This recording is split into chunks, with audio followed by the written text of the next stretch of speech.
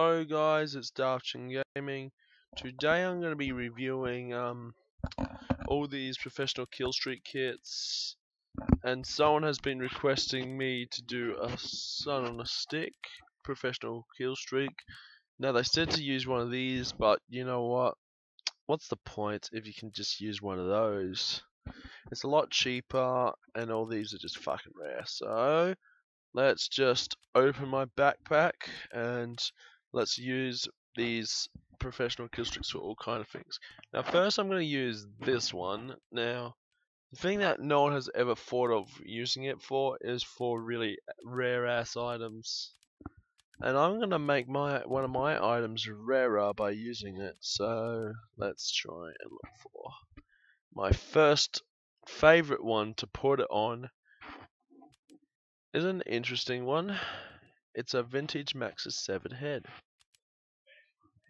Yep, like the best one.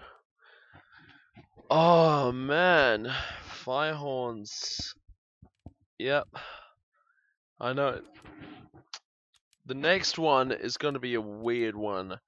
Now I want to just say I want to be the first one to do it, but I'll just look for it. Because yep.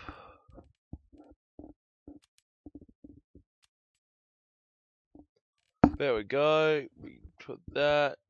Yep. Genuine earphones. Nice. Just to make my Captain Hoovy more available, I need to put it on one of my favorites.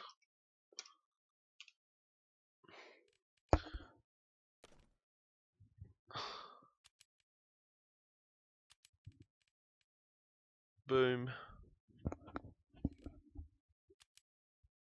And then last one, I'm gonna put it on the rarest, the actual rarest item in the game, which is the unusual cold front cold stompers in Death at Dusk.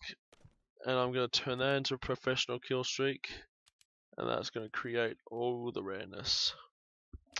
Now someone has been requesting me to do this, like I said at the start, so I am actually gonna use it on this, and I'm gonna make it.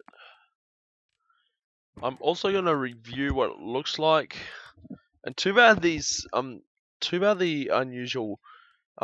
professional kill streaks do not make the shirt shine like the weapons.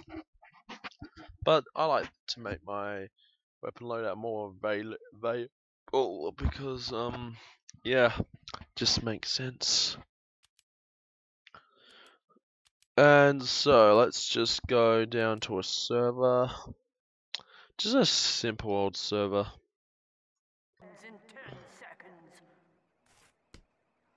Sun on a Stick. Professional kill streak. Looks pretty snaz. Now if you want to know if you want to know what Sun on a Stick is used for, basically you have to have a pyro with you to be effective at all in teams, and you have to like whack them, and it allows you to do crits. So yeah, it just kind of it's the strongest weapon if you're around fire, or if you're trying to fight in like a lava pit, and you're like slowly burning to death, and you're like trying to beat up a scout. So you just need it if someone is on fire.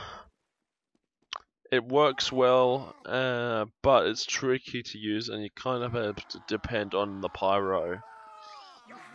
So yeah, I'll show you what it looks like this. It looks a lot better on the outside. I like the look of the Sun on the Stick, but I wish it had like powers, because it kind of just looks really powerful. Freaking hell, yeah, it is really powerful. So I might actually keep it on that loadout. You never know. I like Sandman, but Sun on a Stick could work. But the thing I wished I had it in was strange, so I can actually count the number of kills. I actually had it on, yeah. I guess I have to end this episode here. This has been Darfchin Gaming. Please rate, comment, subscribe. I hope you enjoy this episode. Peace out, viewers.